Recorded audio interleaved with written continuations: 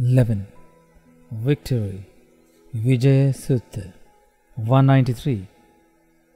When one is walking or standing, sitting or lying down, when one bends and stretches, this is the motion of the body. 194. Bound together by bones and sinews, plastered with skin and flesh, covered by the epidermis, the body is not seen as it really is. 195. As filled with intestines, filled with the stomach, with the liver and bladder, the heart, lungs, kidneys and spleen. 196. With snot and saliva, with sweat and fat, with blood and oil of the joints, with bile and grease. 197. Further, from its 9 openings, impurity flows constantly, muck from the eyes, wax from the ears. 198. Snot from the nostrils, and from the mouth one sometimes vomits bile and vomits phlegm. Sweat and dirt flow from the body. 199. Then its low head is filled with the brain, led by ignorance. The fool conceives it as beautiful. 200.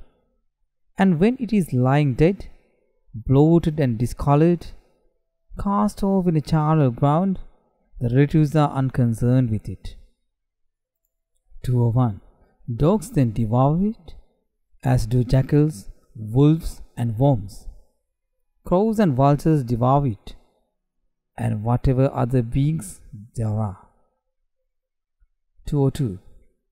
Having heard the word of the Buddha, a Bhikkhu possessing wisdom here fully understands it, because he sees it as it really is. 203. As this, so that, as that, so this. Internally and externally, one should expunge desire for the body. 204. That Bhikkhu possessing wisdom here, who has expunged desire and lust, has attained the deathless peace, the imperishable state of Nibbana. 205.